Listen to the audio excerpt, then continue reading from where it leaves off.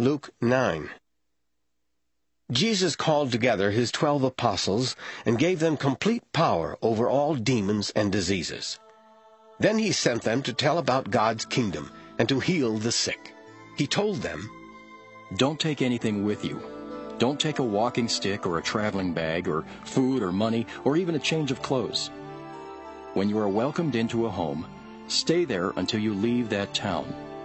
If people won't welcome you, leave the town and shake the dust from your feet as a warning to them." The apostles left and went from village to village, telling the good news and healing people everywhere. Herod the ruler heard about all that was happening, and he was worried. Some people were saying that John the Baptist had come back to life. Others were saying that Elijah had come, or that one of the prophets from long ago had come back to life. But Herod said, "I had John's head cut off. Who is this I hear so much about?" Herod was eager to meet Jesus. The apostles came back and told Jesus everything they had done. He then took them with him to the village of Bethsaida, where they could be alone. But a lot of people found out about this and followed him. Jesus welcomed them. He spoke to them about God's kingdom and healed everyone who was sick. Late in the afternoon, the 12 apostles came to Jesus and said, "Send the crowd to the villages and farms around here. They need to find a place to stay and something to eat. There is nothing in this place. It is like a desert." Jesus answered, "You give them something to eat." But they replied, "We have only 5 small loaves of bread and 2 fish. If we're going to feed all these people, we will have to go and buy food." There were about 5,000 men in the crowd. Jesus said to his disciples, "Have the people sit in groups of 50. They did this, and all the people sat down. Jesus took the 5 loaves and the 2 fish. He looked up toward heaven and blessed the food. Then he broke the bread and fish and handed them to his disciples to give to the people. Everyone ate all they wanted. What was left over filled 12 baskets. When Jesus was alone praying, his disciples came to him and he asked them, "What do people say about me?" They answered, "Some say that you were John the Baptist or Elijah, or a prophet from long ago who has come back to life." Jesus then asked them, "But who do you say I am?" Peter answered, "You are the Messiah, sent from God." Jesus strictly warned his disciples not to tell anyone what had happened. Jesus told his disciples, "The nation's leaders, the chief priests, and the teachers of the law of Moses will make the Son of Man suffer terribly. They will reject him and kill him. But 3 days later he will rise to life." Then Jesus said to all the people, "If any of you want to be my followers, you must forget about yourself.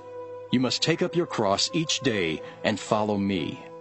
If you want to save your life, you will destroy it. But if you give up your life for me, you will save it. What will you gain if you own the whole world, but destroy yourself or waste your life? If you are ashamed of me and my message, the Son of Man will be ashamed of you when he comes in his glory and in the glory of his Father and the holy angels. You can be sure that some of the people standing here will not die before they see God's kingdom." About 8 days later, Jesus took Peter, John, and James with him and went up on a mountain to pray. While he was praying, his face changed, and his clothes became shining white. Suddenly Moses and Elijah were there speaking with him. They appeared in heavenly glory and talked about all that Jesus' death in Jerusalem would mean. Peter and the other 2 disciples had been sound asleep. All at once they woke up and saw how glorious Jesus was. They also saw the 2 men who were with him. Moses and Elijah were about to leave when Peter said to Jesus, "Master, it is good for us to be here. Let us make 3 shelters, one for you, one for Moses, and one for Elijah." But Peter did not know what he was talking about. While Peter was still speaking, a shadow from a cloud passed over them, and they were frightened as the cloud covered them. From the cloud a voice spoke, "This is my chosen Son. Listen to what he says. After the voice had spoken, Peter, John, and James saw only Jesus. For some time they kept quiet and did not say anything about what they had seen. The next day Jesus and his 3 disciples came down from the mountain and were met by a large crowd. Just then someone in the crowd shouted, Teacher, please do something for my son. He is my only child. A demon often attacks him and makes him scream. It shakes him until he foams at the mouth, and it won't leave him until it has completely worn the boy out. I begged your disciples to force out the demon, but they couldn't do it. Jesus said to them, You people are stubborn and don't have any faith. How much longer must I be with you? Why do I have to put up with you? Then Jesus said to the man, Bring your son to me. While the boy was being brought, the demon attacked him and made him shake all over. Jesus ordered the demon to stop. Then he healed the boy and gave him back to his father. Everyone was amazed at God's great power. While everyone was still amazed at what Jesus was doing, he said to his disciples, Pay close attention to what I am telling you. The Son of Man will be handed over to his enemies. But the disciples did not know what he meant. The meaning was hidden from them. They could not understand it, and they were afraid to ask. Jesus' disciples were arguing about which one of them was the greatest. Jesus knew what they were thinking, and he had a child stand there beside him. Then he said to his disciples, When you welcome even a child because of me, you welcome me. And when you welcome me, you welcome the one who sent me. Whichever one of you is the most humble is the greatest. John said, Master, we saw a man using your name to force demons out of people, but we told him to stop because he's not one of us. Don't stop him, Jesus said. Anyone who is not against you is for you. Not long before it was time for Jesus to be taken up to heaven, he made up his mind to go to Jerusalem. He sent some messengers on ahead to a Samaritan village to get things ready for him. But he was on his way to Jerusalem, so the people there refused to welcome him. When the disciples James and John saw what was happening, they asked, Lord, do you want us to call down fire from heaven to destroy these people? But Jesus turned and corrected them for what they had said. Then they all went on to another village. Along the way, someone said to Jesus, I'll go anywhere with you. Jesus said, Foxes have dens and birds have nests, but the Son of Man doesn't have a place to call his own. Jesus told someone else to come with him, but the man said, Lord, let me wait until I bury my father.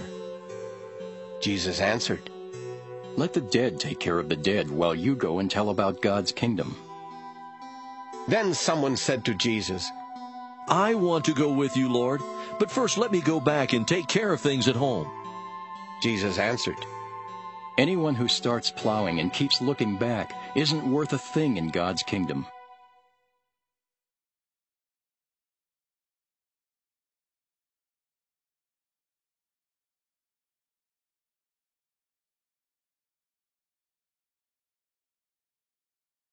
Luke 9.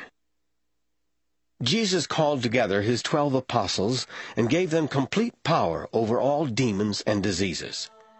Then he sent them to tell about God's kingdom and to heal the sick. He told them, Don't take anything with you. Don't take a walking stick or a traveling bag or food or money or even a change of clothes. When you are welcomed into a home, stay there until you leave that town. If people won't welcome you, leave the town and shake the dust from your feet as a warning to them. The apostles left and went from village to village, telling the good news and healing people everywhere. Herod the ruler heard about all that was happening, and he was worried. Some people were saying that John the Baptist had come back to life. Others were saying that Elijah had come, or that one of the prophets from long ago had come back to life. But Herod said, I had John's head cut off. Who is